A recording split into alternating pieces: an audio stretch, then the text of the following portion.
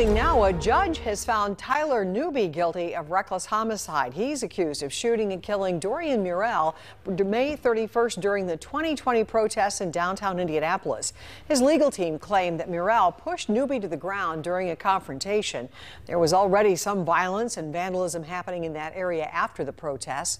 Newby had a jury trial last year which failed to reach a verdict. This new trial did not have a jury. Judge Angela Davis found him guilty this afternoon. A sentencing hearing is scheduled now for November 10th.